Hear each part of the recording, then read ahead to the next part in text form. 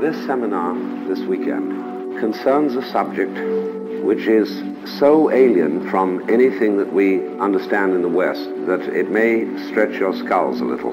Get the two aspects of yourself together and acknowledge them both as you, the conscious and the unconscious, power of the ego and the power of the natural organism, of the psyche. And so in every art one realizes there comes a point where your will is exhausted. You've tried everything to make something work, and it won't work. And then to achieve the perfection of the art, something has to happen of itself, which we variously call grace, inspiration, and the problem that everybody's always wanted to know is how to make that happen.